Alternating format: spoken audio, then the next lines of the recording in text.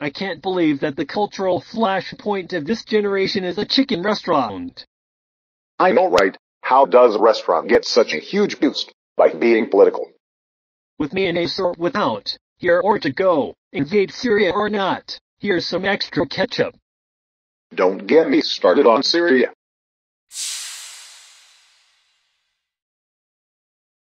Oh, I didn't know that was really a thing. My advisors mentioned it, but I was watching the game. Hockey? No doubt. Or tennis. Close, but you are not even close. Horse jumping, yacht racing, polo, full contact mass layoffs, curling. Nope, and wrong. You'll never guess it. You sit on a bench and count the cars of people poorer than you. When you get 100, you win. Whatever, I'm hungry. Let's get some Taco Hut. I hear they support the troops or something.